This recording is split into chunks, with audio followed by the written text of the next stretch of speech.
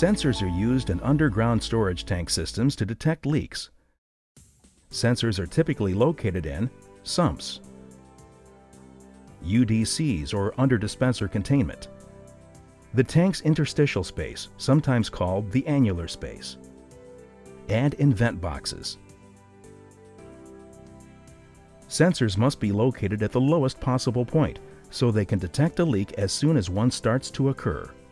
Sensors should never be lifted to disable an alarm. A helpful way to remember this is, don't lift and leave. Sensors must always be located at the lowest point to detect a leak at their earliest opportunity. If they need to be moved for maintenance or other appropriate reasons, remember that when finished, sensors must be returned to their proper location at the lowest point.